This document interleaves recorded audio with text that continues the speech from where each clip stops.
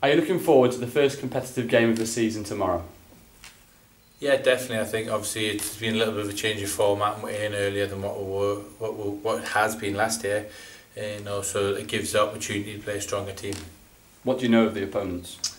Obviously Porthmadog won the league 4 or 5 years ago, just before it got cut from 18 to 12, and it's a nice club. I went there with Airbus 2 or 3 times pre-season, played pre-season games there. Pitch was nice, people were nice, change room was nice environment, so it was it was always a nice place to go. It's a Welsh Premier League standard pitch, ground, but obviously they're in the league below, and they're going to be there. They're going to want to win the game. They had a good result on Saturday. They beat Penikai 4-1 on Saturday. So I've spoken to Nicky Ward a little bit about him, and he's gives a little bit of a rundown on them. But we expect to win. We expected to win. I expect to win, and in the strength of the team I'll be putting out, we'll be expecting to win. How are you looking squad wise? Yeah, great. We've got one injury at the moment, which you couldn't really ask for anything more. Especially the heavy schedule we've got early on. I think there's 5 games in 2 weeks. So we've got 22 players fit, 1 injured, Jamie Mullen, who is having an operation today on a hernia, so he'll be 3 to 6 weeks, and he'll be back with her, which would be great. And it's what you want as a manager at this time of the season.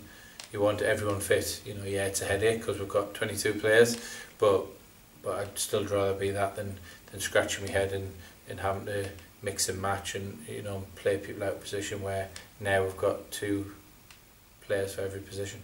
And finally, how are you managing the game on Friday without taking your eyes off tomorrow's match? Yeah, I went to watch Bangor on Saturday, and I don't take anybody lightly, because I think as soon as you start to do that, then it creeps up on you. But at this moment in time, Tuesday's the main focus.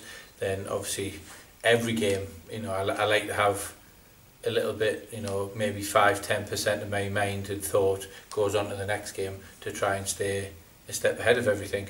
But the main concern is Tuesday, and I want to go through and that's the beauty of hopefully, of having a big strong squad. If we get through in the League Cup, we've also got the Shropshire Senior Cup coming up in 2-3 weeks time.